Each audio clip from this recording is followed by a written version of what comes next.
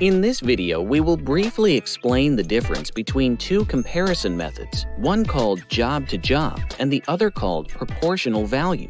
There are two additional videos that explain each in more detail.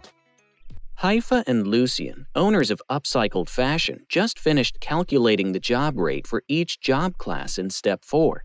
They now have all the information they need to compare female job classes to male job classes. Now we can finally see if there are any pay discrepancies between our female and male job classes. The toolkit recommends that we try doing a job-to-job comparison first and then switch to the proportional value method if we can't find a job-to-job comparator for all our female job classes.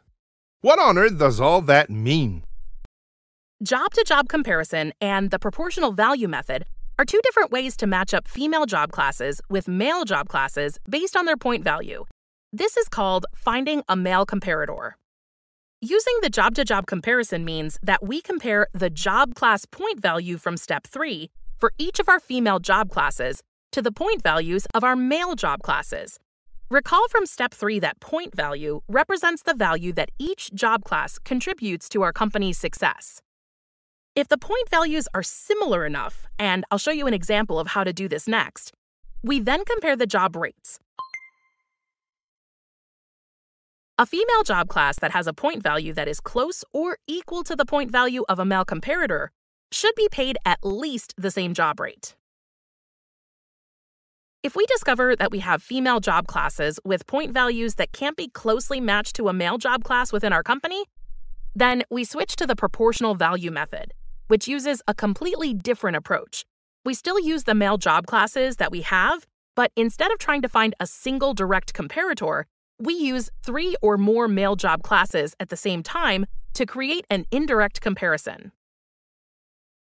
Although the toolkit does these calculations automatically for us, it's important that we understand the difference between the two methods so we can make decisions that are right for us.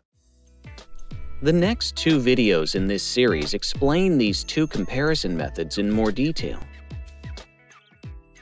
This video presents one hypothetical business scenario.